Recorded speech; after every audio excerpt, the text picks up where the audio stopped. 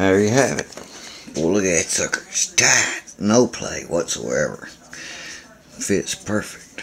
I mean, that's perfect. Standard factory stuff. That's what I'm talking about. See, they're total dead center right there. Hopefully. Yeah. Let's see. Alright. There we go. Then we start going back together with it. I've done everything that I'm supposed to. It's just far as changing the rings. That's it. But that was, you know, fairly simple. My little Coca-Cola can, they work. Got a little bind in them every now and then, but look at there, fellas. That's how you do it. You got something, make it.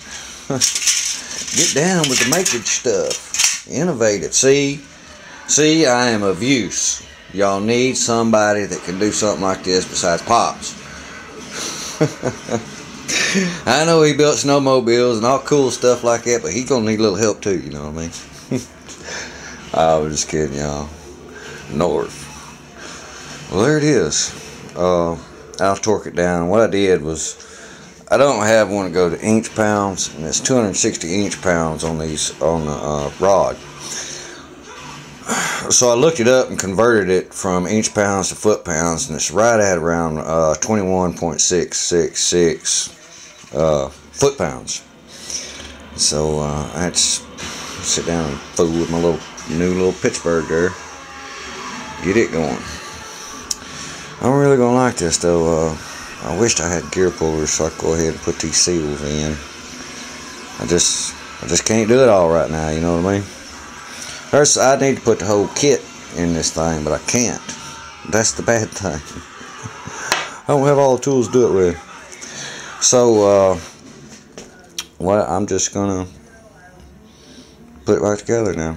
Torque it down, put it back together, put the head on it, torque the head down, and throw some oil in it, and let's see if we got anything running on her. I'm still on, this is Wednesday, 29 or 30 or something like that. Yep. 29th, Wednesday, February 29th, 2012. I have just successfully pulled this shit off and put it right back together again. Voila. Alright, peace, y'all. Y'all enjoy.